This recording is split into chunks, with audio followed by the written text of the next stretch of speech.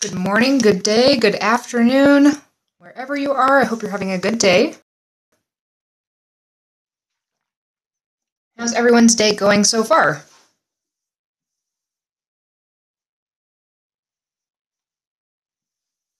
Also, where are you watching from? I always love to see.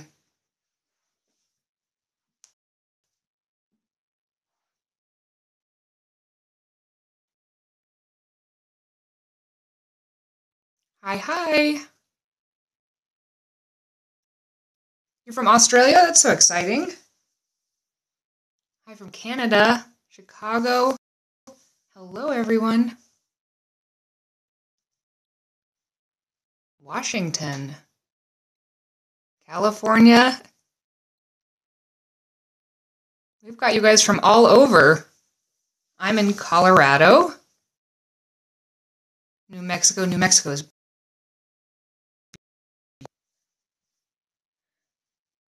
from Texas. Hello, hello.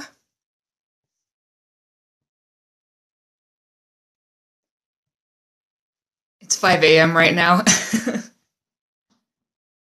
Yeah, I know it's hard to manage that. I actually lived in Australia for about a year and a half, and it was really hard to make time to talk to my family over here because of that huge time difference. From Sweden and Michigan, well, hello, everyone. Oops, my to fall over. All right, today we're going to be doing something a little bit different. I want to help you guys troubleshoot. So I get a lot of questions or people struggling with specific things, and I was kind of thinking today maybe I can try my best to recreate some of the things that you're struggling with and then help you actually troubleshoot them. An art teacher in Sweden, more from Canada as well. Hello, hello. So why don't you guys let me know what you're struggling with watercolor and see me demonstrate. My backup plan, if you guys have no questions, is that I want to do a little experimenting to show you how different surfaces for watercolor will capture the pigment and it'll appear different. More from Canada. Man, I really need to... I've been saying I'm going to look into shipping to Canada and things because there are a ton of you from Canada on here, so I really need to do that. With a streaky flat wash. Perfect. Okay. As we get suggestions.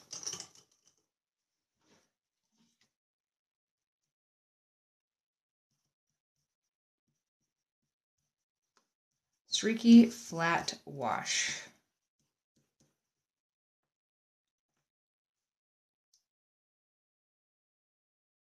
You're all locked down for lots of painting time. There's another question in here. Teach young pupils how to use watercolors in an easy way.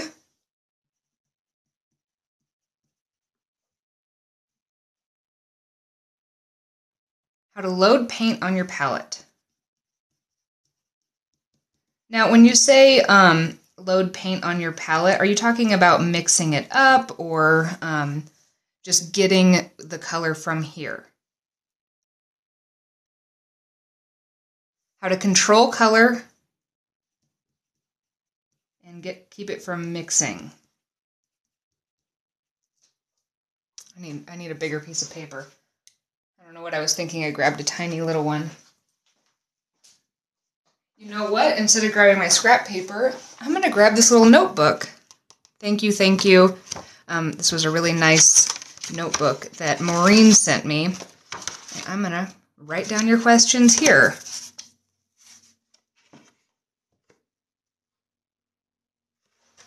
It never winds up being the amount or consistent. Okay.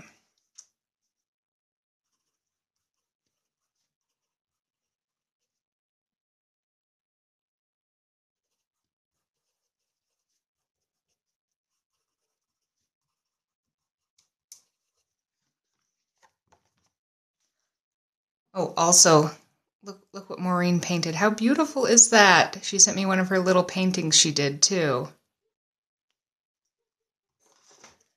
All right, let's actually start, and we're going to start with two. So loading paint and water on your palette. Okay, so we're going to start with two. We're going to kind of start with the loading up paint / mixing it, and then the streaky flat wash. Okay, let me go grab a little mixing well, and we'll get started.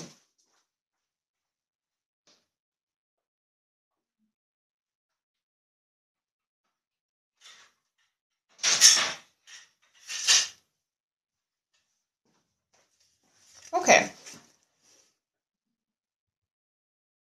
So this paint palette is the Culture Hustle Stuart Simple one. I can use some different ones if you guys would prefer. I've got a couple different options here, but I was going to start with this partially because it's just kind of a fun palette. Okay, so the very first tip for getting color from your palette and mixing it up is you always want to start with wet paint. See, these are dry, like this. So if I were to take my brush and get it wet, and then I were to try to dip into one of these colors, I can get some color right away, but I'm kind of limited to what my brush can drag across, and I can actually get way more if I pre-wet my color. So let's give these a real good spritz and let's let them sit for a minute. Yes, we're just getting started. Controlling blooms. Okay, that's another question.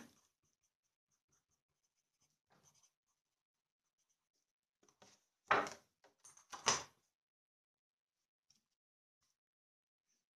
me see if I missed any other while I was doing that. No, I walked away for a second, so maybe I just wasn't saying anything. All right, so if you actually let these actually sit, then you're going to, with a dry brush, I can actually come in here and I can get way, way, way, way more pigment. So you're going to be able to load up more pigment if you actually let these kind of soak in. And it's not going to ruin your paints because they'll just dry out. Even as we do this today, these are going to dry out during class, so you'll see that.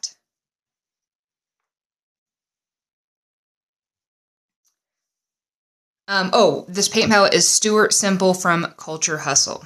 So let's actually talk about like mixing colors. Yes, you can just kind of come over here and say, oh, I'm going to make a little bit of a purple by just touching some here. And I do this fairly often, but you're going to run out of this color. And it's going to be a little bit hard to control the amount that's here and things like that. So if you need to mix up large quantities of color, you either want to take advantage, a lot of palettes come with little wells that are deeper and things like that, or you can get something like this, or you could even just go into your recycle bin and get some like old yogurt containers or something like that. Something that's going to be able to allow you to mix up a little more color. Yes, this is the pinkest pink guy.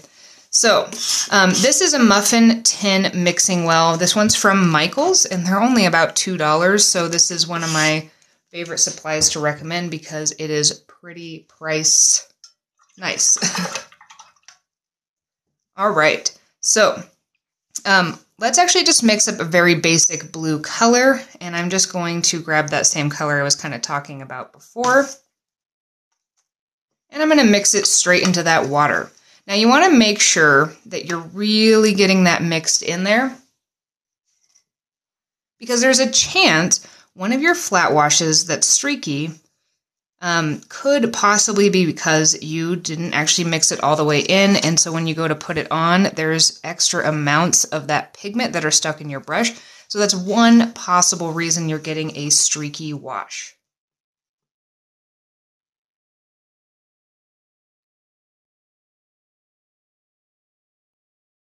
All right, so it sounds like we're having some sound issues. I apologize.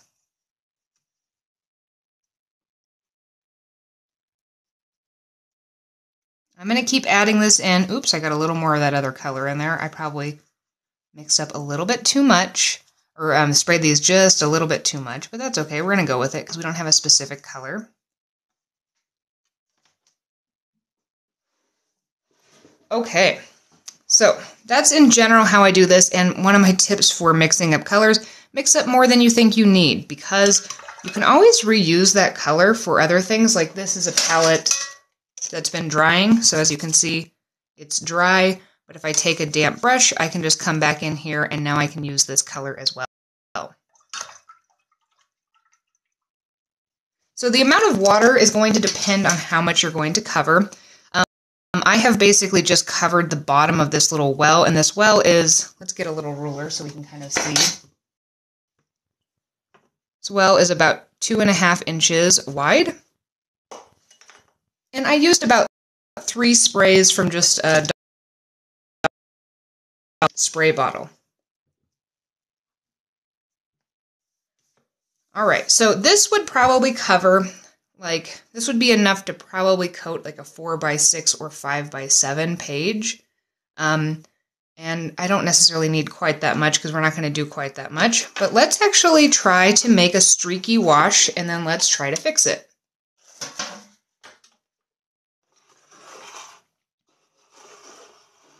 Paint you like one of your watercolor girls. Painting sand. Let me see. I'll think about that one. I'm going to write that down in my little notebook. Okay, so right here I've got some 140-pound Canson XL paper. This isn't like the best paper in the world, but this is one that I like to use for kind of daily painting and doing experiments and stuff because it's like a pretty nice quality paper that isn't way too expensive. You're still preparing? That's okay. That's okay.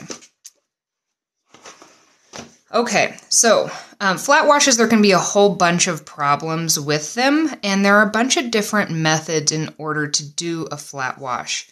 A flat wash, for anybody who is unaware, is trying to cover an entire area with one solid color. And you might think, well, that seems pretty simple. You're just going to take your brush and you're just going to kind of paint that around. But what happens, let's do that right here.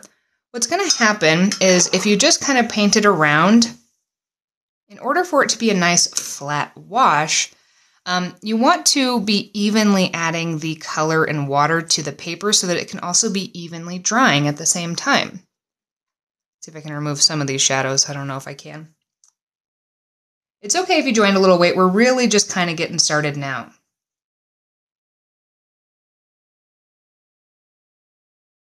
Would you also say that with more water, less control, but to cover more paper? I'm not quite sure what you mean. Let me think about that for a second. Maybe it'll click in a second. Anyways, when we're trying to cover one solid color, see how I did put that same color across all of this? But notice that there are these kind of strange areas that are starting to dry. And this is probably not what you were meaning by streaky as far as the flat wash, but this is another problem. So what happens is when we just place the color down and we're not being super methodical about it, and this is also sitting flat, what's going to happen is the paper is going to start to dry in some of the areas where you put a thinner layer versus a thicker layer. And then you're going to get some of these blooms and back runs where the pigment becomes attracted to the border between the dry and the non-dry area.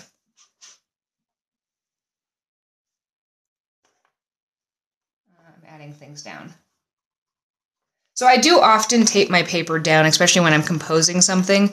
Since we're doing little experiments, I might do some taping down in a little bit, but for now I'm going to just start on these bigger pieces so that we can do some bigger comparisons across.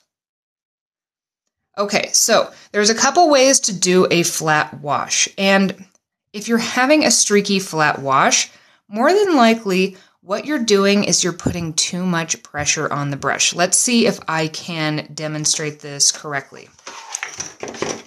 Ooh. Let me see if I can also get all of this in frame.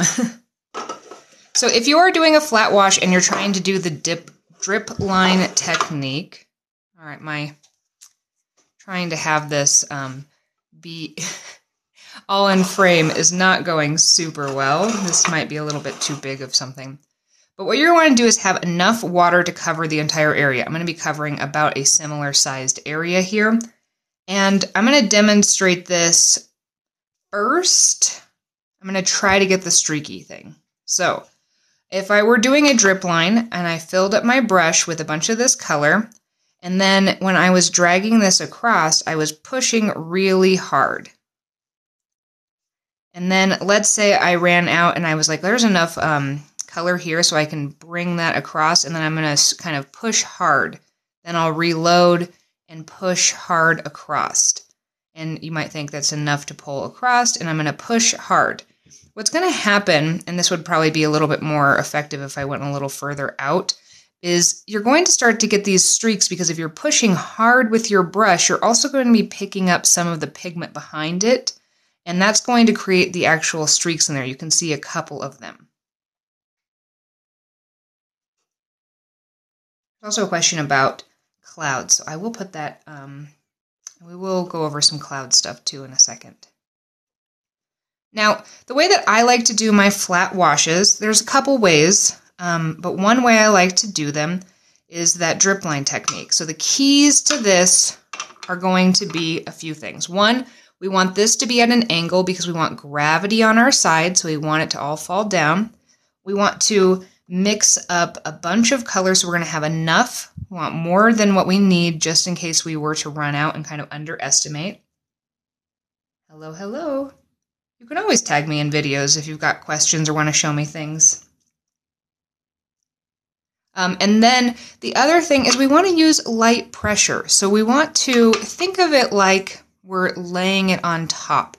Like you're doing a nice glaze and you're trying not to disturb what's underneath it. So see how we're getting, I don't know how well you can see, but there's definitely some of that streaking happening here and here. And if we wanted to do this where we would reduce the amount of streaking, is we'd load our brush up with a whole bunch of water here, hold this at an angle, and then we're going to lay this down. So I'm just resting my brush and just letting the paint kind of fall in between, like the surface tension between my brush and the paper with the paint, just letting that happen. Then I'm going to reload my brush, and again, I'm going to be super light. Pull that down.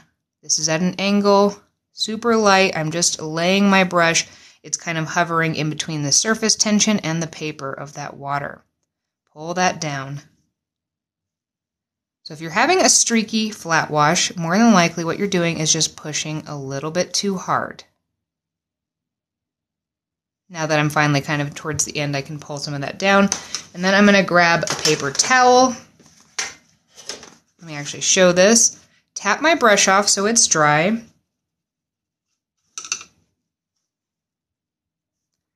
And then we're going to suck up the extra water. So if you don't have a good brush, let me see what's happening. Let me grab a different brush. And let's see how well I can do that.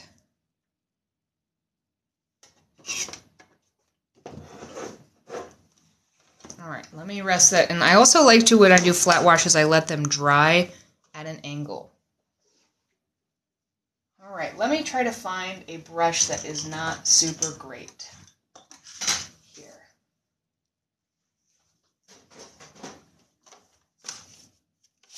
I was thinking there'd be one. There's one in the Prang set that's actually pretty decent, but it's still a little harder to work with. Let me see. Where is it?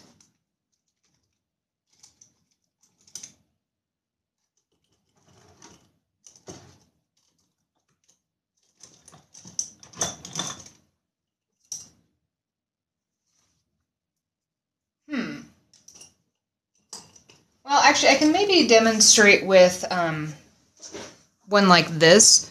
This might be something similar to what you have, one of these like water fill pens.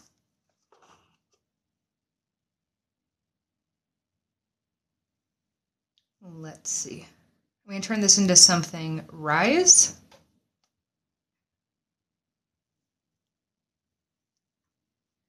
So the angle technique will work on a larger scale for something like a sky. I'm going to show you another option too in a second, but first let's try to see if this actually, what I was just talking about, works with a brush that is not quite as nice. This is a smaller brush, so I'm going to work on a slightly smaller square here, but I'm going to do the same thing And this is definitely harder with this brush because the bristles don't move quite how I like them. And this does not hold as much water. So your brush size is going to really depend on how large of an area you're going to be able to do this successfully with. But you can achieve this with a light touch. I'm being super duper light and patient with this as I pull this down. If you have like one of those really rough brushes or one of those camel hair ones, you're going to have more trouble than this. They are kind of the bane of my painting experience. I almost always toss those ones out, or I turned a bunch of them into a crown.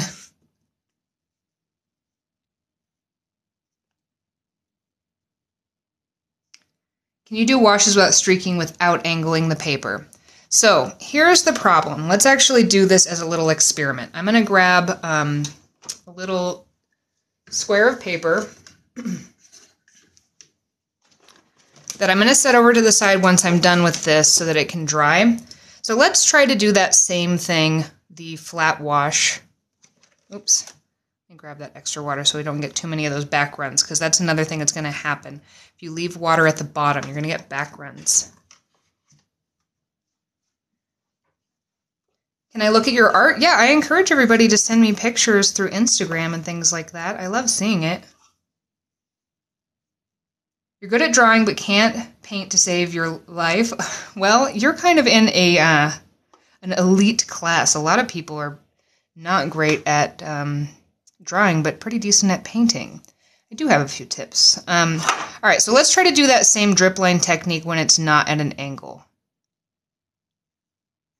We need gravity on our side because, see, it's not going to pull it down and it's pooling. So there's a bunch of that pigment and it's pooling there in certain areas. And then as this sits, even if I had this taped down, it's going to start to buckle a little bit. So there was a question about buckling earlier. And some of that might be the paper you're using. If it's really thin, it's going to buckle more.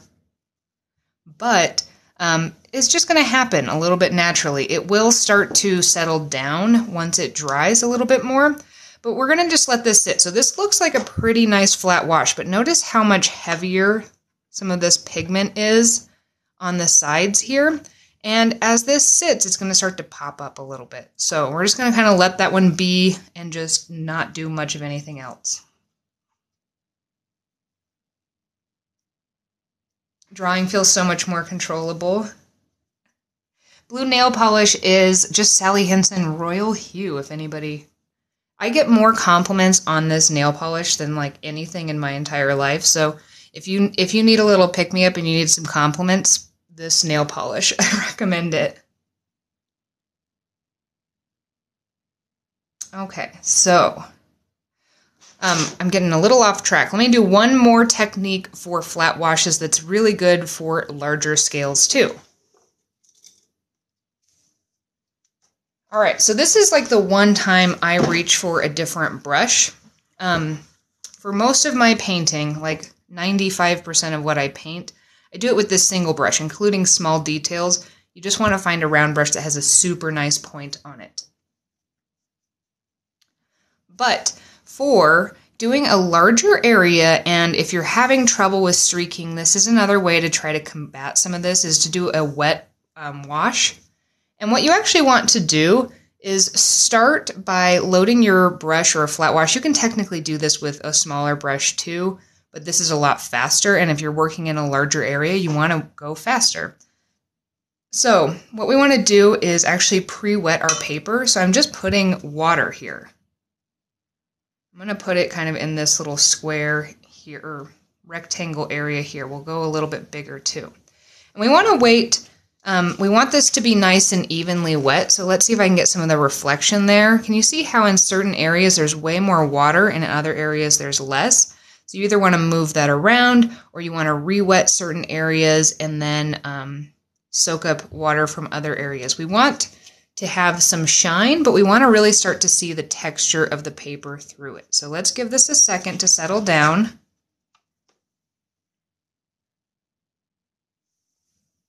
How did I make the cup of blue I'm pulling from? I can go over that again in a second. It's not a silly question. All this stuff, when you start with a new art form, it can seem so intimidating because there are so many different things to learn. And sometimes when you learn them, you're like, oh, well, of course. But, if you've never done it before, that's exactly what I'm here to help with. All right, so I've pre-wet this area, and then I can dip into this blue that I've made, and I can just put it right on that pre-wet area. And because it's pre-wet, it's going to be more forgiving, and even if it looks a little bit streaky at first, it's going to kind of settle itself down a little bit as you move it around, and then you want to stop moving it before too much has happened because it's going to soften all those lines and things because the paper is already wet. But notice something here. So here's the reason why I don't typically like to do this type of a wash, even though it's technically easier, is it's not necessarily faster because the ultimate color you're going to end up with is desaturated because you just put it on top of other water. So you might have to do multiple layers in order to achieve the color that you ultimately wanted.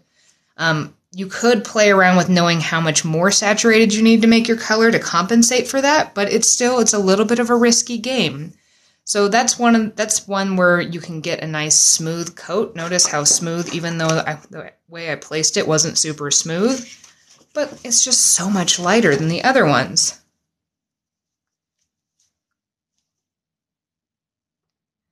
Oh, I'm sorry you can't come every Saturday. I do upload them afterwards if it saves. Okay, so next up, while we're kind of on this for clouds, let's talk about making some nice fluffy clouds. Oh, hello, Japan. I don't think I've ever had anybody join from Japan before. That's exciting. Okay, so my favorite way to make clouds is by lifting color out. And I do this in a couple different ways. If you're going to try to make your color or lift out with me, you're going to want to grab some paper towels. And you know what? I actually need to mix up a little bit more. So let's go back to that silly question. I don't think it was a silly question, but let's go back to that. So the way that I got that color was I simply put some fresh water, and I usually use like a spray bottle, or I sometimes use a pipette. And then I just put enough water in there, like 1 or 2 sprays extra, because I already had some in there.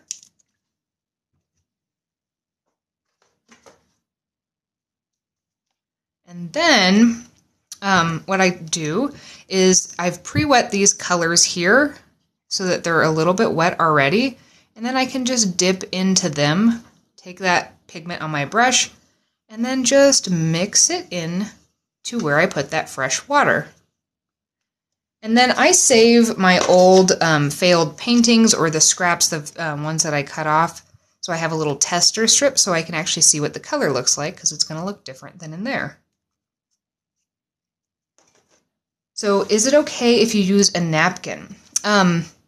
Yes. Yeah, there's a bunch of different ways. I'm actually working on a video currently on all the different ways to lift. You can use sponges, you can use napkins, you can use all sorts of stuff. But for this method, I recommend having some sort of a paper product.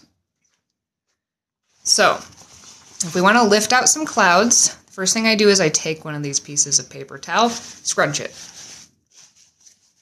up, and then I'm going to tear it. So if you've got a napkin, you could do the same thing, but what we want is kind of this messy, scrunched area that has these naturally ripped fibers, because that's going to give us some really interesting texture.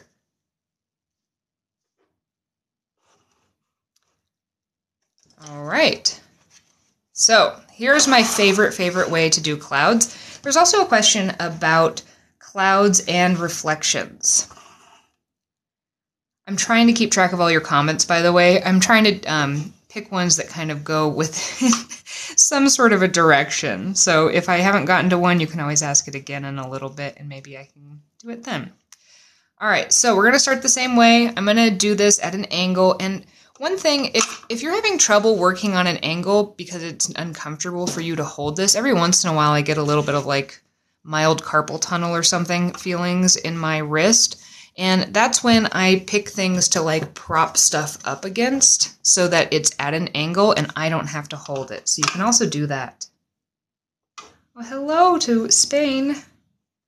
All right, so I'm going to start. We want to work kind of fast with this. I'm going to start by doing a little drip line thing here. I'm not going to be super duper careful. Clouds are also a really good way if you got done like you're doing one of those little mini mountain paintings or something like that, and you're getting towards the bottom and you're thinking, oh, that's going to be really streaky.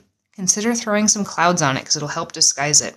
Whenever you get to the bottom of an area, you always want to suck up that extra water if you're trying to avoid those back runs or blooms. And then while it's still wet, I'm going to take that crumpled up piece of paper towel and I'm just going to press and lift. I'm going to move it. I'm going to scrunch it in a slightly different way to kind of affect the shape. And on some of them, I'm letting it sit there for a little bit longer. In some, I'm just going to tap so it's a little bit less. And that's going to kind of affect how much of that pigment that you actually pull up. So you can get some fun clouds just by using the scrunched off part of the paper towel. The reason why I have you scrunch it is because if you just took the side here, you're actually going to get the pattern from whatever is imprinted onto the paper here.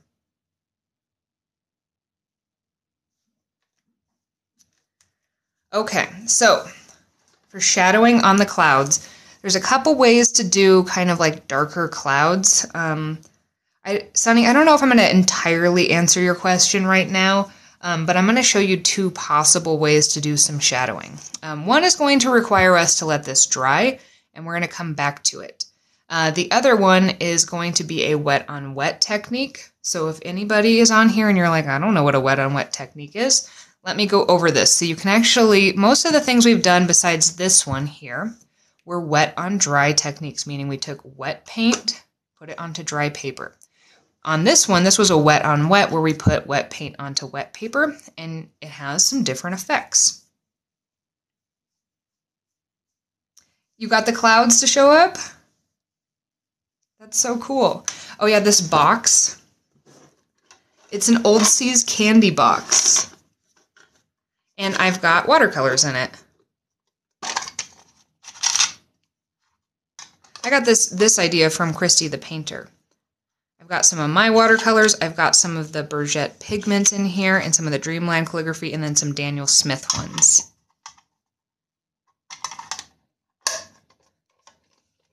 Okay, let me get that closed off. But yeah, this used to be a chocolate box. It had toffees in it.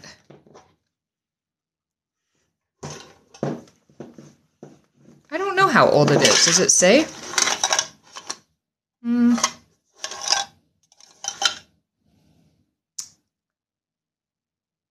No, it does not say.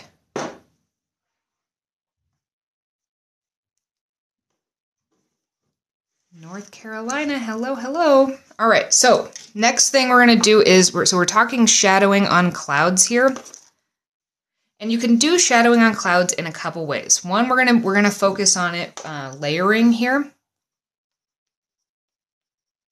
And what this means is we need to let this dry completely. Now, if you were impatient, you could take a hairdryer and let it dry or dry it off so that it would be done fast. If you're brand new to my classes, I try not to use a hairdryer in my class so that I don't, I like this to kind of be a mildly peaceful time. And I feel like that's not a nice sound, as well as this is going to give you a good idea of in real time how long it takes. And then we can also work on other things while we're waiting. So we need to prep a couple things for this next one. We're going to be doing a wet on wet technique. So we need to have enough of this color to actually coat the page. We're going to also need to be very cognizant of how much that color has soaked in so that we know when we add it, it's going to spread the amount we want. We also need to make sure that we stop working before it starts to dry too much. And we also need to prep on our palette the color that we want. So for these types of clouds, there's going to kind of be like little streaky poof clouds kind of a thing that are darker. And what I want to do is we could do this with like a dark blue or a black, or maybe we could actually mix up a couple. But I'm going to take my damp brush and I'm going to dip it into a couple of these colors. So I've got a black and then kind of a blue. And I want these to be wet and kind of thin here, so I'm going to kind of thin that out, because what I want to do is when it is time, and I'll show you in a minute when it's time, but when it is time, I'm going to take just a little bit of this. So we want to not have too much loaded. See how there's not that much on my brush ultimately? It's kind of just a little bit concentrated in the tip. And we're going to want to be able to have better control, and so by kind of spreading it out across a nice flat surface, we're going to have a better chance of getting the right amount of pigment in our brush. Now, I'm going to tell you right now, I have not done this technique for probably like a year, so I might be a little rusty at this. So we'll see if it works. But yeah, if we were to try to dip into this, even if we're careful, we're going to get a lot more pigment on accident.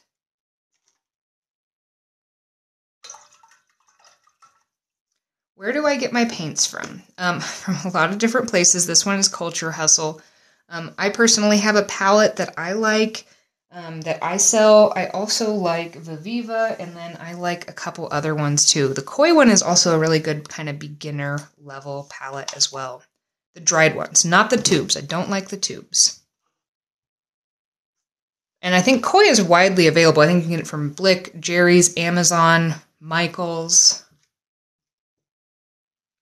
All right, so I've got a clean brush here. I'm going to do the same drip line technique.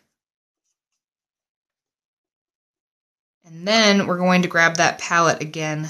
We're also going to be needing a reflection. So if you're doing this one live with me, make sure you've got a good light source next to you so that you can see the reflection. I'm going to move a little bit fast.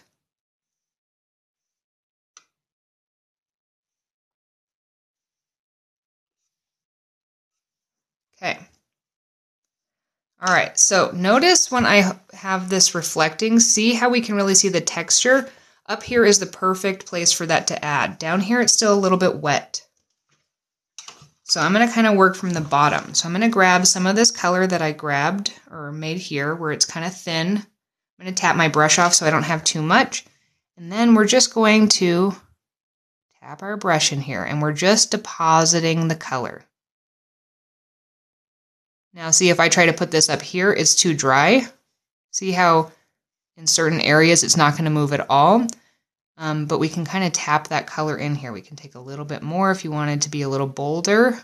And while it's that kind of slightly shiny, but you can see the texture through, you can deposit some of this color in there. Now if I were to try to put this down here where there's a ton of water, it's going to kind of move. See how you can actually get it to move around? And that's not necessarily going to help you with placement, but you can kind of see when I added these. Let's look at a couple of these here. So this is about the dryness that I wanted it to actually be in order to get that. Over here it was close, but it was starting to dry from above, so we're going to get some of that bunching of the pigment there. And this one, it was definitely too dry. You can actually just see directly where I placed it. There was not much bleeding at all. And then I'm going to suck this up at the bottom here. So, this is one way to get kind of shadowy clouds, is to do this way. So this is a really good thing to practice. There was also a question earlier about color control on the page and keeping it from mixing. So one thing you can do, and let's play with this for a second while we're still waiting for this one to dry, is play around with adding color on your page. So let's make a little box here and let's get it super duper wet. Okay, this is so wet that if I were to hold this up to the reflection, you can actually see the water moving around on the page. And then if I were to add some color in here, I have no real control of where that's going to go because it's going to flow with the water on the page. Let's put another color on there. Oops, that's quite a bit of that. And this is just going to kind of move around on the page and do whatever it wants. If you're getting big blooms, your paper is probably just a little bit too dry. All right, so let's redo that same thing, but let's wait for it to settle in a little bit more. So let's not put quite as much water. It's still super shiny. And now let's try that again. Take a little bit of that. It's still moving a little bit, but not quite as much. Let's put a little bit of that yellow in too. And then we're going to do it again. That same thing. But we're going to wait until the paper is more mattified when we hold it up to the reflection. So I'm actually going to suck up a little water so we don't have to wait quite as long. So if I hold this up, see how you can actually see the texture through a little bit more? I need to wait for another second to add that on because in certain areas it's still a little bit too shiny. But we're getting closer to where we need to be. And then when I add this, that bloom is going to be way more controlled. It's not going to move quite as much. Let's do the same thing here. And then let's play around with, again, I'm going to add water here. And I'm going to let it soak in maybe just a little bit more. So it's going to be like where you can barely tell that it's shiny. See how you're like, oh, I think it's shiny. And if we add in that color here,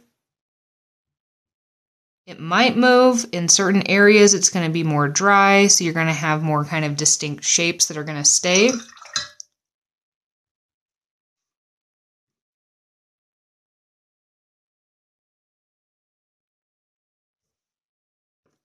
All right, so let's review that real quick. You're still on the clouds. Yeah, I'm going to revisit them in a second as well. But this one I had just freestanding water. It was just flowing across the page. And notice that it kind of all bled together. And in some of those areas, it just really mixed in kind of a weird color. This one was real shiny, but it had started to soak in a little bit. And you can see it's starting to mix in the middle. It really spread super far. This one, I had it where it was kind of mattified and you still got a nice spread. You can't necessarily see any of the individual brush strokes that I put. It was a little wetter over here, so it did spread a little bit more.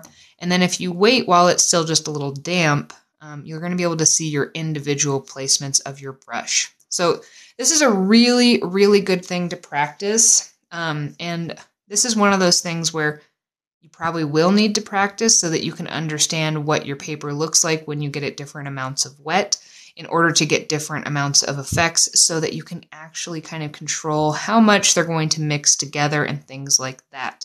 And it's also kind of hard to tell you how much and how long to wait because it's really going to vary on the paper you have, the paints you have, and also the brushes you're using.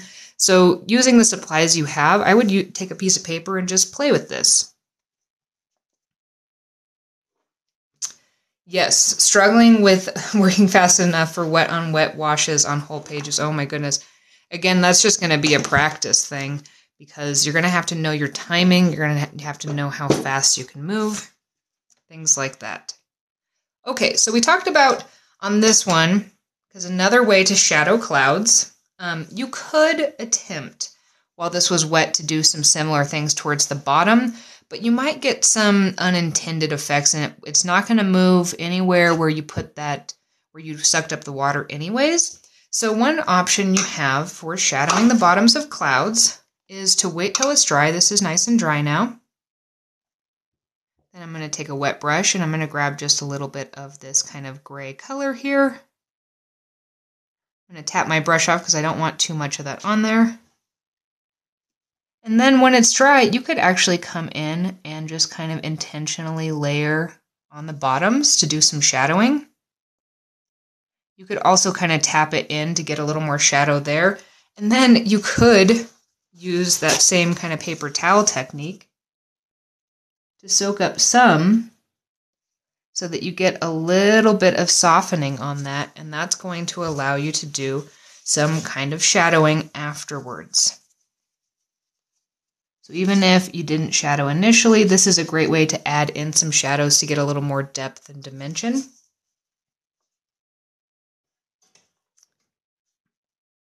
You live in Colorado? I do too, yes. So one thing you can do is actually pre-wet your, wet your entire page first. Let that completely soak in, and then start again by wetting your page. If you live in a really dry area, it'll kind of condition the paper so that it actually is like somewhat moist through, and it'll slow the entire drying time. Sure. Okay, so there's a question to show that again. So if I wanted to add in like some shadowing here on some of these clouds, this is a dry painting. I added some onto this one. I was kind of light. And I'm going to take just a little bit of this gray color. And I kind of want my brush to be not super duper wet because I want to have a little more control. Then I can come in right on the bottom and do some kind of that like little shadowing on the very bottom of things. If I wanted to add texture onto it, I could just kind of tap this on to add in some shadowed texture, and then use the paper towel to kind of blot on and lift up, and that will kind of soften some of that to get a little bit of shadowing. Of course.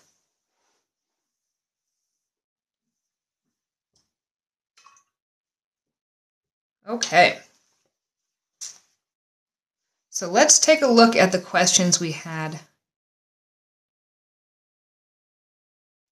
Yeah, okay, that's what you meant by control. More water is less control. Yes, absolutely. So that's exactly the point. If you have no water, where I place the stroke is where it is going to stay. If I have some water, it's going to spread a little bit. If I have a lot of water, it's going to spread to wherever it wants to go. I did use a towel to get the cloud to begin with. You can also use your brush or anything mildly absorbent. So let's revisit this one real quick. So this is the one where somebody said, what happens if you don't put it at an angle and you do the drip line technique? Can you see how there's some kind of strange areas where it's darker here, and then we definitely got blooming where that water eventually started to settle? And so you can kind of get some of the same effects, but it's just not going to be quite as flat. So the way that I did the clouds was I just literally did a flat wash, and then I took a paper towel, not in some of my hair apparently, and then I just tapped it and lifted it while it was still wet.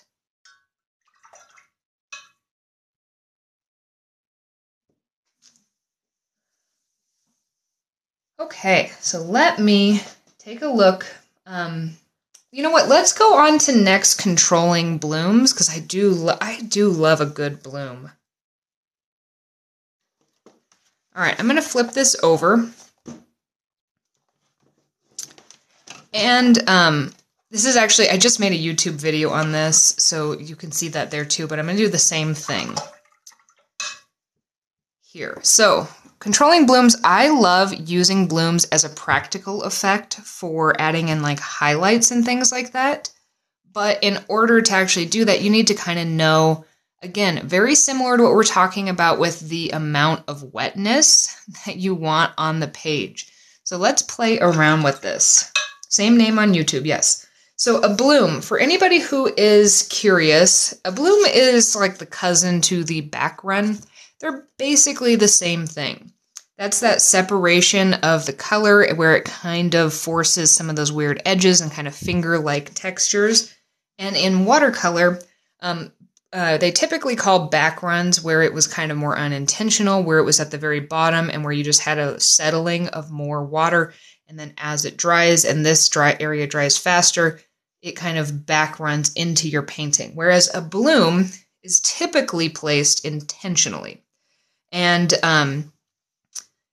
it's where you're actually going to, in the middle, rather than kind of along one of the edges or things like that, you're going to be dropping in water once it's a certain level of dry in order to force some of that pigment away and get kind of an intentional effect on that. So let's play with that. Okay, let's do leaves later too. All right, I'm adding this to my little notebook.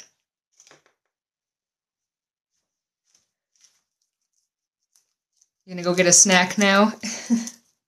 Well, you did get your clouds too, so yeah. So let's mix up another color.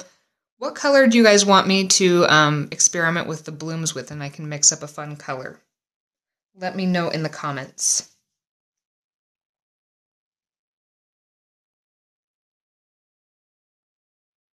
A green, a purple. Oh no, everybody wants different things.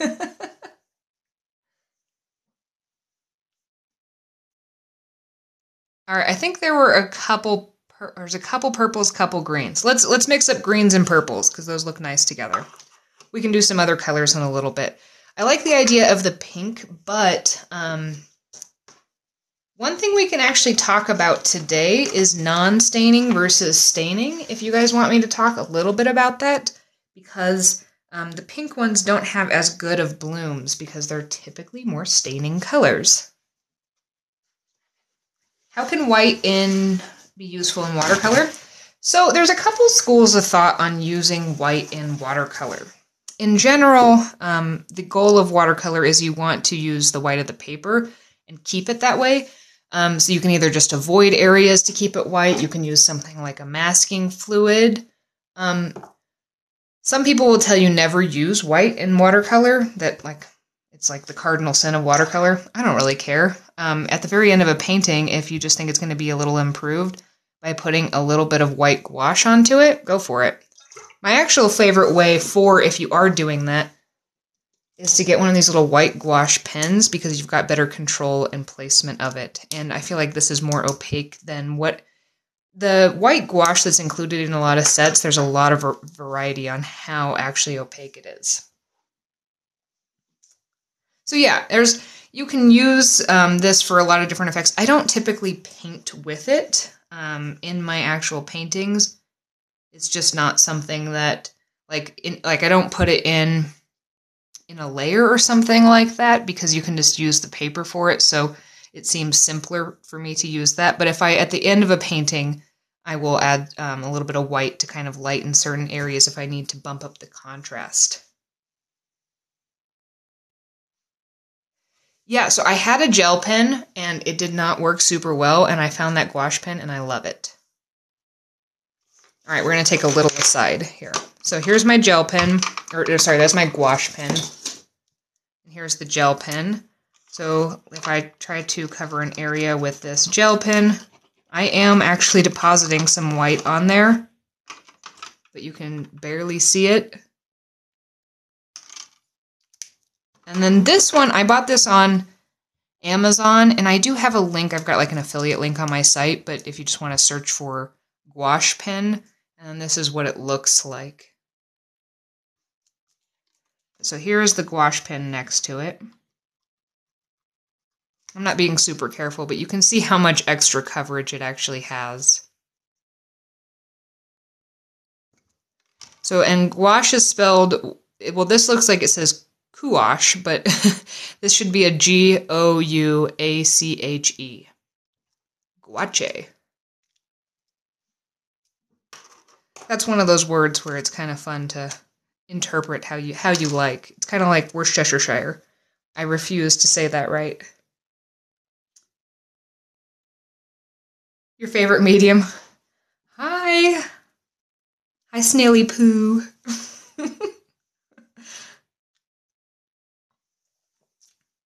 I swear, I know that's not what it says. It's just that's everything that I think of. Plus, I loved your little portraits of yourself. Gouache is your enemy. Anemone? Oh my gosh, I can only say that. I think I get the Worcestershire from my grandma. She can never say that word right. I mean, she's like the very typical grandma who can't pronounce anything right. But she also does really cute things, like she abbreviates words in unexpected ways. Like, instead of calling the refrigerator the fridge, she calls it the refridge, and that always cracks me up. I don't know why, but it does. Okay, back onto the subject. What was I doing? I was mixing up a purple and a green. So again, there were a bunch of questions at the beginning. If you missed the beginning of class and you're like, how do I mix up colors? This is the very basic intro. The first thing is, if you have your colors here, you do want to make sure that they are at least a little damp. So I need to respray mine because mine have started to get a little more. Oh, thank you. Then we want to put in a little bit of water into one of these wells. And I just like to use a spray bottle. And then all you're going to do is just take a damp, clean brush, swirl it around on your color. It's going to pick up some pigment in the brush. Then you just swirl it around into that water. Then you want to take like a little tester strip or a little area on your paper and test it because it's going to look way different. Do I use black watercolor? Is that frowned upon? The answer is, do I use it? Yes and no.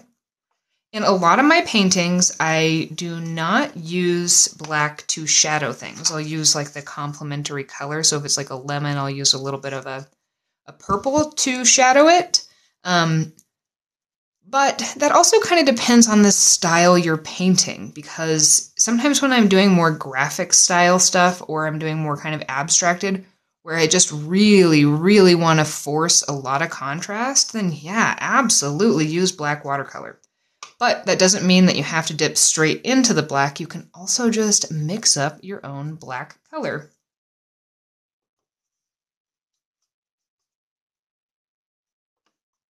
All right, let's actually check that. So we've got that. I need it to be a little bit darker in order to make sure I get some really good blooms, invisible blooms.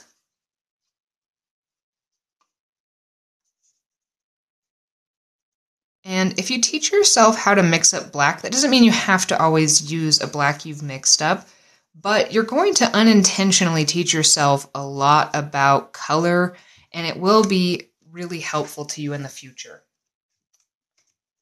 So I do recommend trying it because you might learn a little something about color that you didn't anticipate. And oftentimes doing things is just so much easier to learn things than trying to like sit down and read about why certain colors do certain things. Oh, I'm glad it's useful. Yes, I need to do some updating because I've actually found a simpler way to make a black with my palette, and I just use that blue raspberry with that marmalade, and that makes a really nice black. 2 colors to make a black. Or it's like a grayish black, but whatever. It's watercolor. All right, so I've got a purple, and then let's mix up a green just so we have that ready to go. Same thing as before.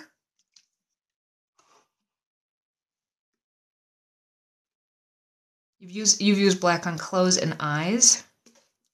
Yeah, that makes sense.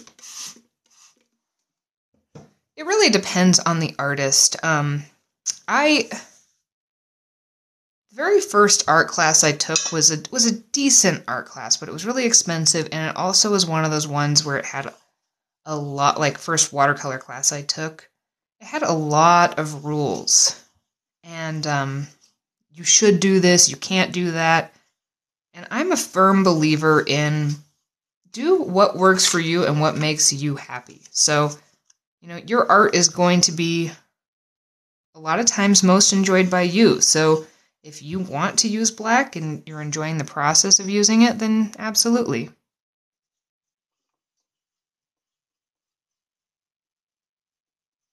The Payne's Gray from that guide. Okay, yes, I need to update that for sure. I can also show you in just a second. All right, so there's a green. Let's get just a little more of that kind of viridian hue. Viridian is a greenish blue or a bluish green. There we go. All right, so I've got a purple and a green mixed up. We're going to work on blooms. So again, this is what I was talking about, where these are intentional things usually. So what I'm going to do is I'm going to coat an area. You could do this with a blob. Let's do it with a blob. Blobs sound more fun right now. I don't know why.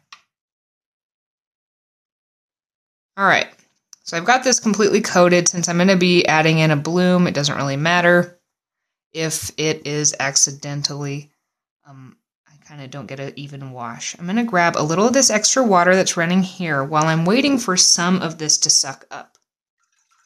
Then I'm going to wash my brush.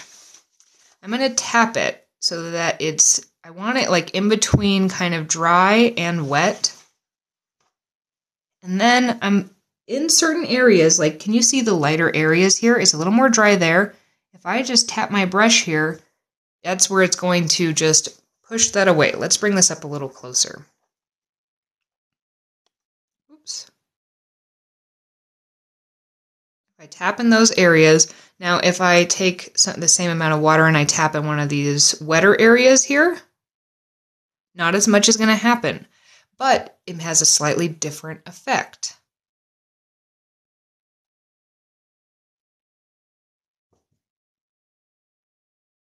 Take some of that away. And that's how I do blooms. Now, the other thing you can do with that is I can dip into a little of this purple, and then on the inside of one of these, I can force a little purple bloom. I mean, you can kind of do it here. It won't completely mix, but it's going to mix a little bit. But you can actually kind of do blooms within blooms. All right, let's do blooms on blooms on blooms. And I'm going to put a bloom inside of the purple, which is inside of the green, which is inside of the bloom. So yeah, you can just kind of play around with this and just see how fun that texture is that makes. A lot of times we're trying to avoid this. Like, let's say I just accidentally, oh no, I dripped on it. That's going to create a bloom that maybe you didn't intend on, but most of the time these are very intentional things that you place into your artwork.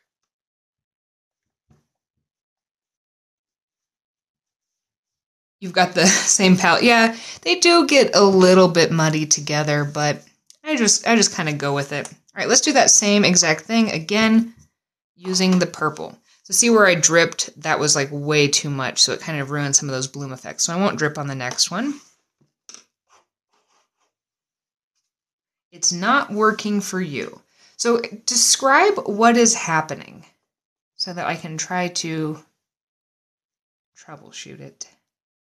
All right, let's make this blob.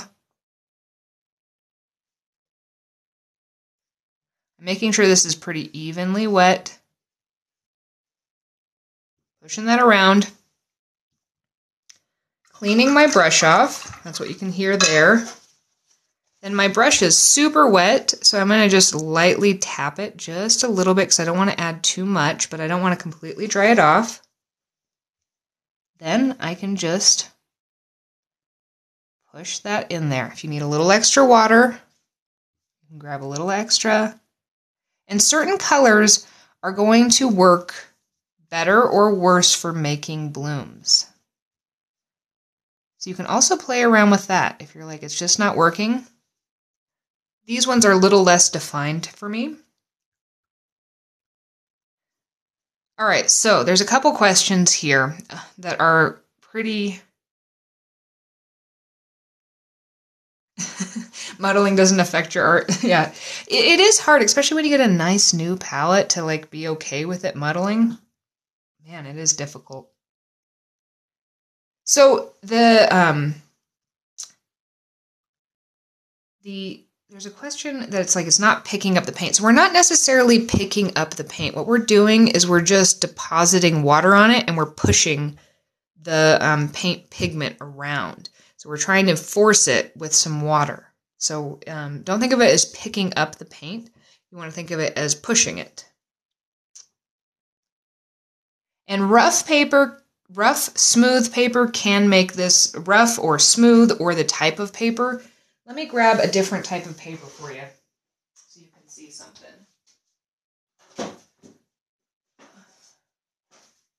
All right, so this is a very, very different type of paper.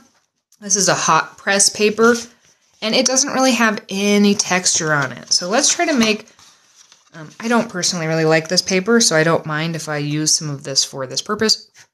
The other thing that's different about this, now, if you are working with arches and you're trying to get blooms, it can be really frustrating because arches is a really forgiving paper. That cotton holds onto that water and that pigment for a lot longer. So you're going to have to be a little more patient to do this. But let's try this on this nice kind of thin paper and see what happens. Or not thin paper. This is 140 pound and this is hot, so it's a smooth paper. So let's make a little blob here.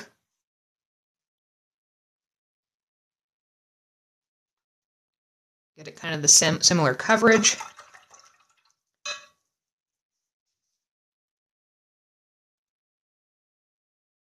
And then let's try to do this. So see, we are getting a little blooming, but it's definitely less pronounced than there. It's a bit different. So you're going to see different effects depending on the type of paper and things like that that you're using. And everyone told me I should do infomercials.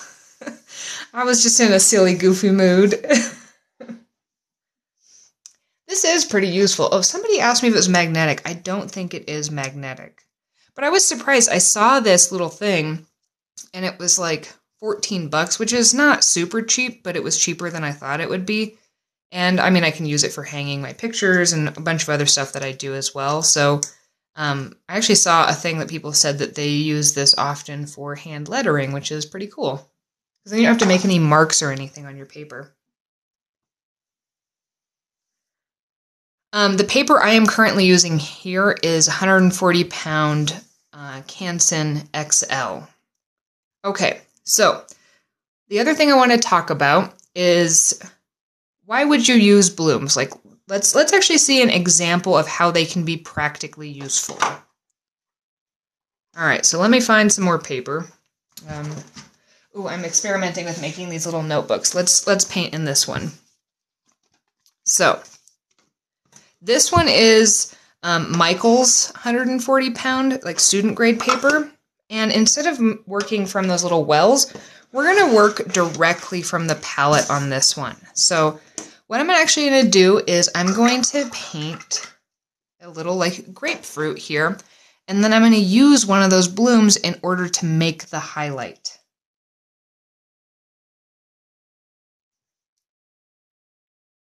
You got schooled the other day for calling it arches. Says it's French. Arches.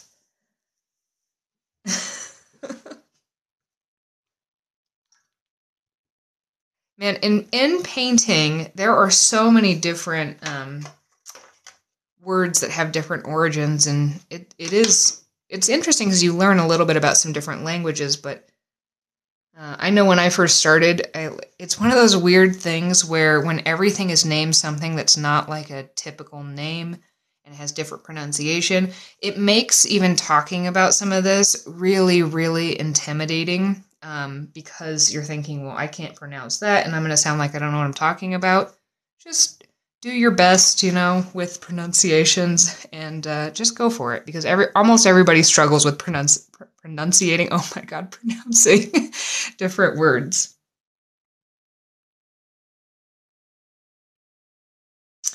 Okay, so the sponges in the palette are meant to kind of help control the moisture on your brush, things like that. I don't usually use them. I guess you can just take them out and wash them and things like that, but they're not something I use. You could also technically take it out and then use it to lift with, so you could get creative with how you use those.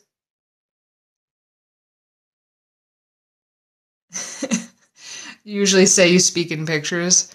Oh my goodness, my husband's had to learn my little language. A lot of what I do is go we need to and do that, and then he's kind of learned what I mean by some of that. All right, so anyways, we're back to painting something practical. This is going to be kind of like a grapefruit orangey type thing, depending on the colors that I ultimately decide to put down. I'm going to be painting directly from here, letting the colors actually mix on the page so you can see it's something a little bit different.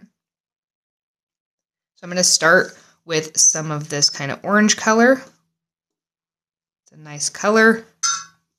Let's put a little bit of this kind of pink color into it. Oops. That was not as magenta as I thought it was going to be. So let's mess with that some more. There we go. That's the magenta one. That's my one complaint with this palette is I feel like some of the colors are kind of out of order. Let's put some yellow in here.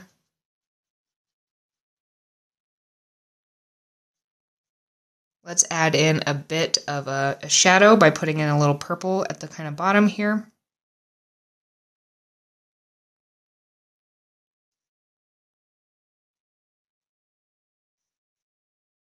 And then here is where I would use a bloom.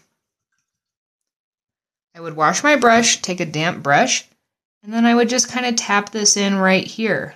And look at that. A nice highlight is going to kind of form. It's going to have some interesting texture too as it dries, because it's going to have some of those kind of like finger type things.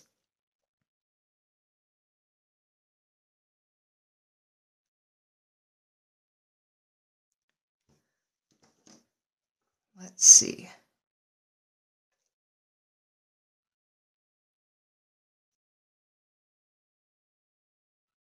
Do watercolors ever mold or expire? Yeah, like somebody is saying, it kind of depends on the environment you're in. Colorado, for example, there is a less likely chance because we are a super dry environment, so we don't have a ton of molds here. Like, we don't have to worry quite as much about things like mold in our bathroom and whatnot as you would in a really humid environment. The key is, yes, letting these dry out completely. The other thing you could do if you're worried about it is you could paint with like distilled water or something like that so that you're not introducing more of that in there. But letting them dry before you close them up is going to. There are also some that are, depending on the quality control, I will just tell you guys, because I was going to make a video about this and I decided not to. But in some of my art kits that I send out, I was testing I bought a bunch of these Arteza watercolor tube paints to be able to send out some different kits. And thankfully, I let them dry and I closed them up. And thankfully, right before I shipped them out, I looked. And in two of the colors, just two of the colors, not all of them, but they all had mold on them. So it can also be a quality control issue. So I don't recommend Arteza tube watercolors, just FYI.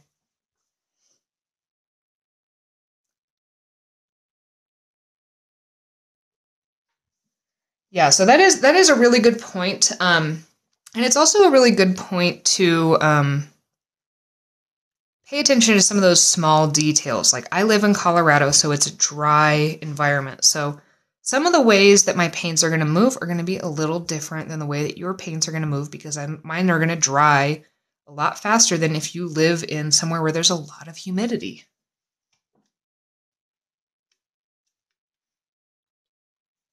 Which also makes it a good idea to follow like a couple different watercolor type teachers, because they're all going to have some slightly different things. All right, I'm going to paint a little. I feel like this needs a leaf.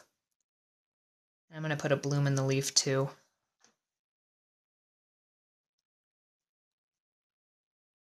All right, so we have time for, I think, one more troubleshooting thing. I placed this in a weird spot, so the little orange. We're trying to do plein air stuff in a swamp. Oh my goodness. That sounds difficult, to say the least. I'm going to put a little extra color in this. All right, I like that better. So what do I prefer, painting with the color straight from the palette or mixing my own? That really, really depends on what I'm painting. When I'm doing landscapes and stuff, I mix a lot of my own, and when I'm doing like more free-flowing things like fruits and stuff, I like to dip into here. Again, you're probably going to find certain things that you like to use each method for.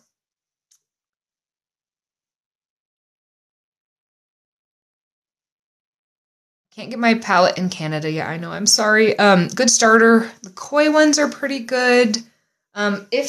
And also kind of depends on your budget. Like, if you're on a bit of a budget, I recommend the praying ones over like the Crayola ones. These actually work pretty darn good. This little praying set, I think. And it came with a decent brush. It wasn't the best brush, but it was one that I wouldn't just toss like right away. Like, it would actually be pretty useful. And I think this was like $8 or $9, and it has a lot of colors in it.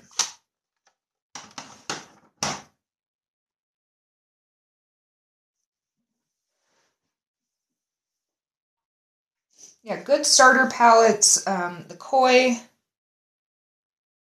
is a good one. I like mine as a good starter palette, but again, that's a very biased opinion, so take that with a grain of salt. Trying to think, what are the other good ones? Winsor & Newton isn't bad. It's not one of my favorites. I actually like the Koi better than that one. This Prang one is pretty good as far as a starter one. I mean, anything you get is going to be just fine. Like, just learn how to play with it, and it will also help you kind of appreciate once you do need to replace your palette.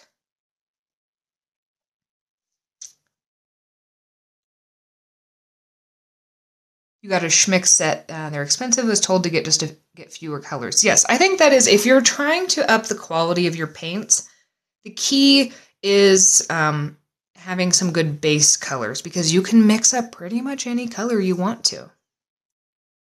Snow is difficult. Oh my God, it is.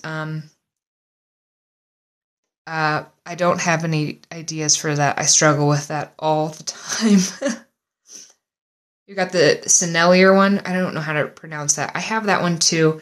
I actually thought that one was pretty expensive. I think it's a really nice set, and if that's within your budget, yes, absolutely, go for it. But I'm always hesitant to recommend super expensive ones, because I know there are a lot of younger people here on this page as well, and so you might, this might be your first $10 you've got to spend on something or whatever. So I hesitate to recommend super expensive palettes that are, because like the ones, I bought one as a Christmas present, and it was a pretty small one. It was like almost $50, and I like it, but I don't know, that I grew up in a family where, we didn't have a ton of disposable income when I was growing up, so I was a little sensitive to that.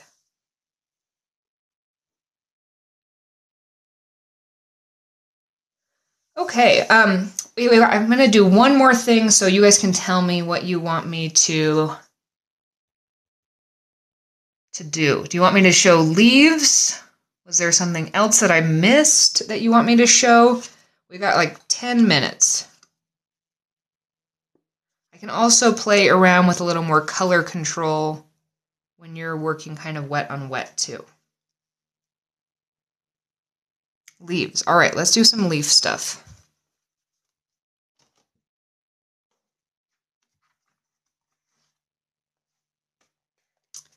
So the blooms, yes, they are going to expand, and it's also going to depend. So I left mine obviously kind of drying at an angle, so they moved down a little bit. So they do expand as they dry, and depending on how your paper buckles and things like that, it's going to affect it. So one of the questions earlier too was, what do you do about trying to make your paper not buckle? In general, it's going to buckle. There are a bunch of different ways to solve it. But they only work to a degree. So the main thing you want to do is just, while it is buckling, is kind of be cognizant of how you place it at what angles to dry.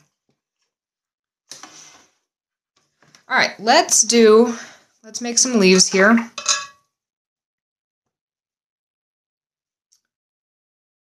Okay, so let's start with the super duper basics.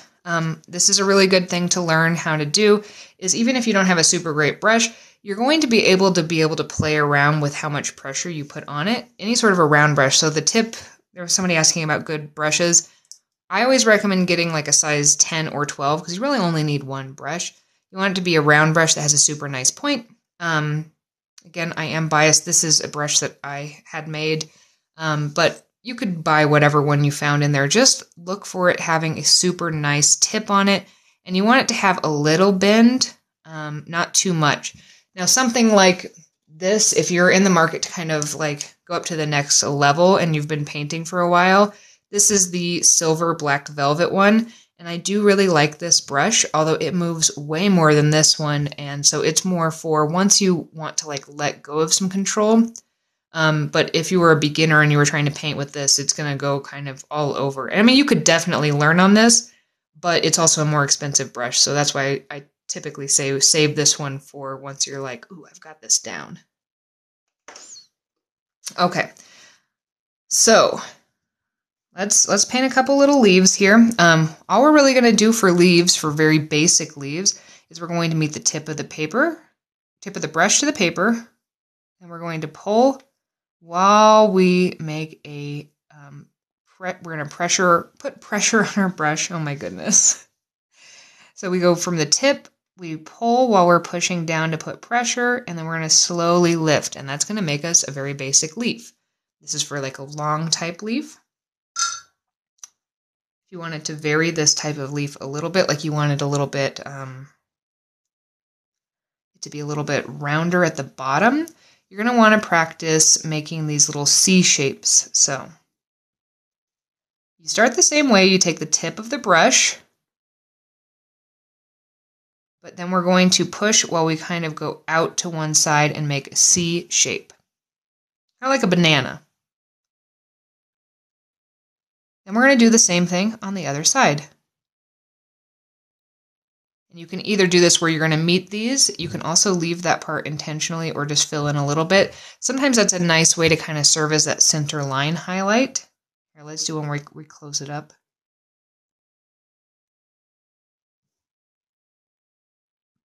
All right, fern leaves. Oh my goodness. Let's see if I can think this through. I've got to try to mentally picture a fern. So a fern leaf, you know, they have kind of like a stem here, and they stem out. They're going to start off, in general, the shape. I'm going to grab a pencil. Hold on. I'm trying to think. Okay, so don't they usually have one that kind of comes out like this? They're like real. They're going to kind of come out. This is going to be the general shape. Oh my goodness. The answer to your question on can I paint fern leaves is I don't know. Because I'm not even sure I remember what they look like. Let me move it in this direction. Sometimes changing the direction helps me visualize it a little bit more.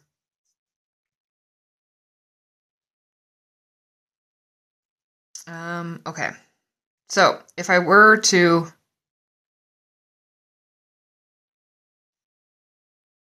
I can kind of picture this. So a fern leaf is like, they've got a whole bunch of little leaves, right? So that you would come in and kind of, this is not going to look like a fern. I'm going to just pre-apologize.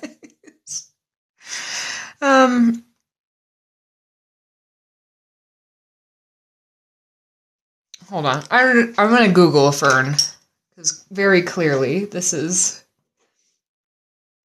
Hopefully you guys are laughing at me, or laughing with me, because I'm laughing too, so. Ferns.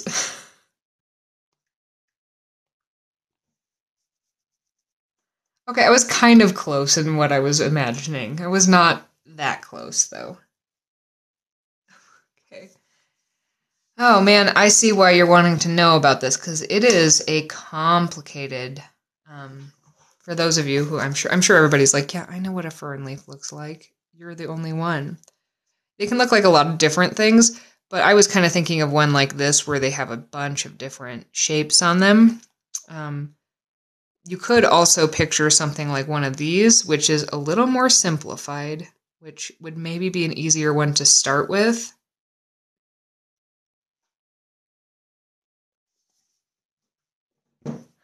So let's kind of simplify this a little bit. So in general, the two different things with the fern leaves, one was, so one when we actually looked at it, the shape was kind of like, it had that stem type thing, and then in general, it had these shapes that were kind of like this, but then you could just feather out the sides. This is the real simple one. I haven't had a lot of time to think about this, obviously, since I didn't even remember what a fern looked like. And then just kind of make those little like leaf type shapes. I'm just going to kind of feather the sides.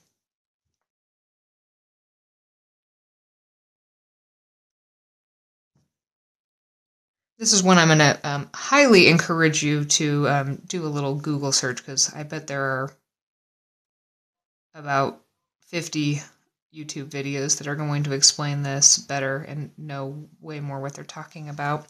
But something like that would kind of give you the beginning effects of the fern leaf. For more like those Boston ferns, what we were seeing there. Uh-oh. I've got mine glued to my palette because that was a little bit wet. You'd want to vary the colors you're using a little bit. So they did have a center stem that was more of kind of a brown color, so let's just grab some of this. I think I've got a little bit too much in my palette. That's also a good idea if you're having trouble controlling how much is in your brush, to just kind of tap off every once in a while. And then let's just kind of start like that. Tiny evergreen, yeah, that's probably a good idea. If you run out of custom color you mixed, you're just going to have to try to mix it up again. Or at least come up with one that's kind of similar. But that's another good reason to have these little tester strips, because then you can kind of mix and then test right next to it to see how close you are. All right, so the only thing I can kind of think of to suggest for these fern leaves is when you're doing this, is remember that they do kind of move. So I would kind of vary the shape of them a little bit.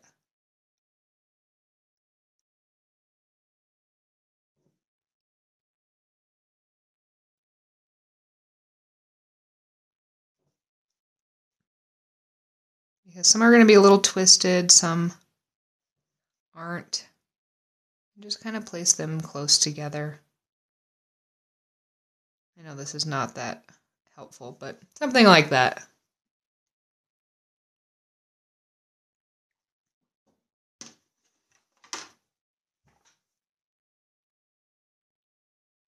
Encourage some. The other thing to do is when you're selecting, one of the big quote-unquote mistakes that I see beginners make, I don't even know if I would call this like it's not a true mistake, but when you're selecting an image, so first of all, if you are working off of images, you typically don't want to do a Google search like this because these can be copyrighted images.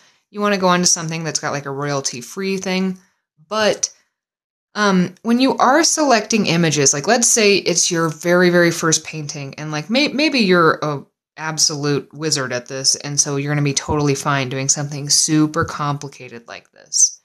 But what you might want to do is look for more simplified ones.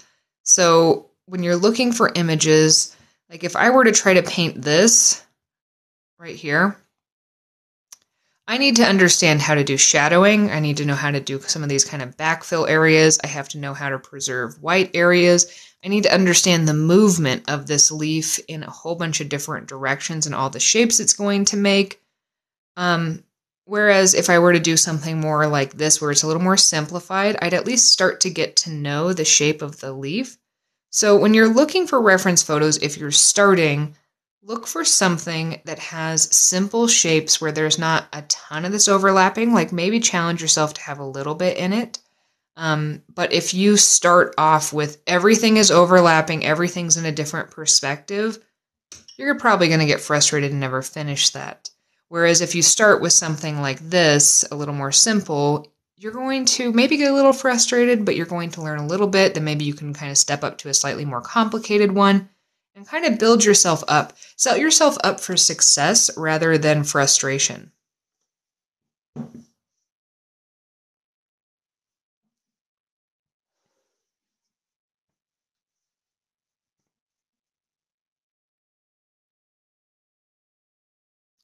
So there's somebody in there saying you can use copyright images, but you have to change them. I mean, you absolutely can, and especially if you do need to do like just a Google search, what I typically like to do is select a whole bunch of the images in order to kind of take an amalgamation. But there are some really, really beautiful royalty-free sites. My favorite is Unsplash. Let me write that out so you can see it.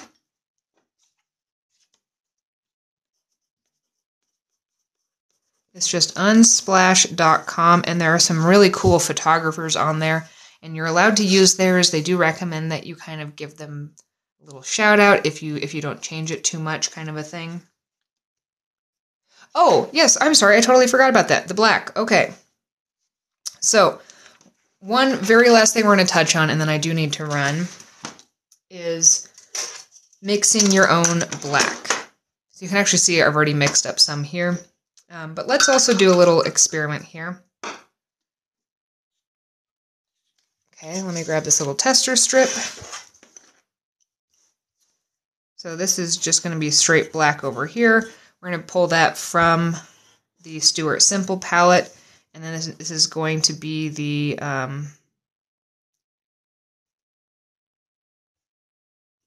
where we mix it up.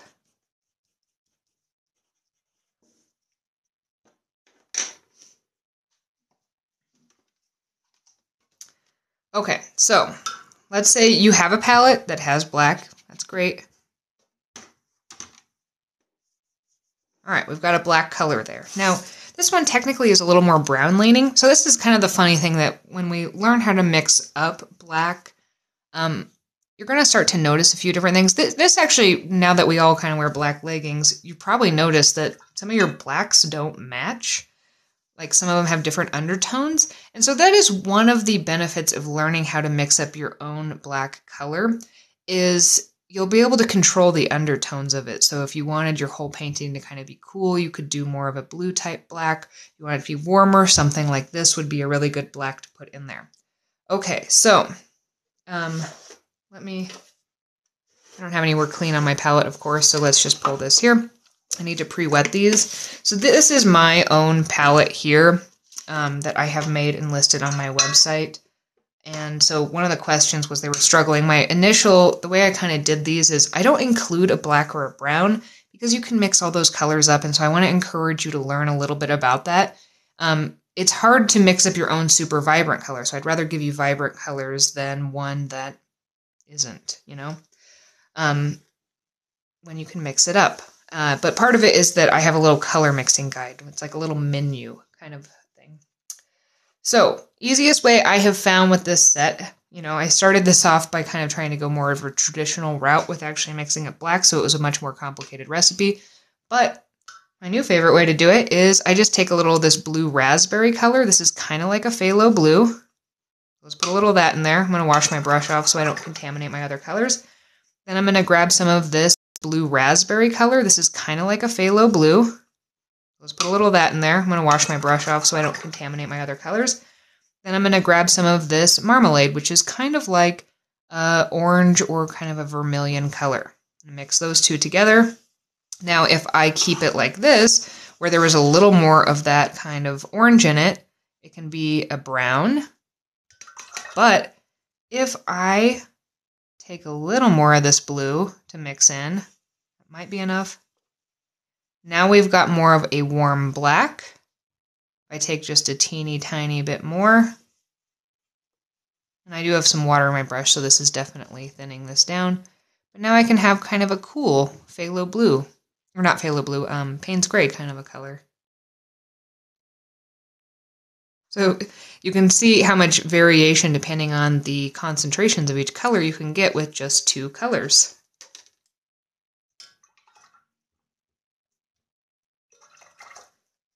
And then just as the final word of wisdom, the reason why this happens is when you mix all the different colors together, that's when you actually get a black color, because all the brightnesses in the other ones cancel each other out. So if we think about this, when I say all the colors, we're kind of meaning everything around the color wheel.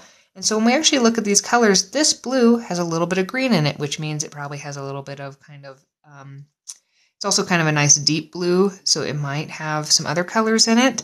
And this one is an orange that is a little red leaning. So when we mix these two together, we're actually kind of mixing yellow, red, orange, green, and blue together.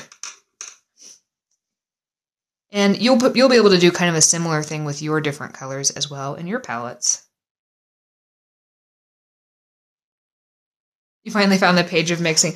Yeah, I'm trying to do some improvements to my website. I'm also going to be putting any of the videos, big long videos I make for YouTube, up as articles too, in case you learn a little differently.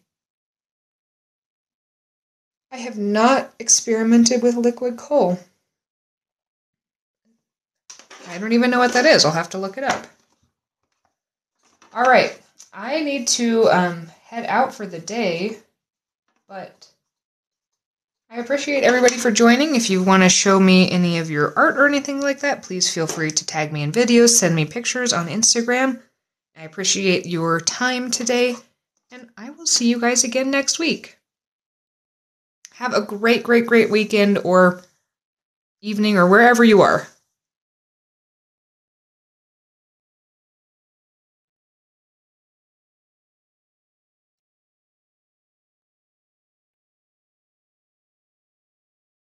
Yes, thank you, thank you.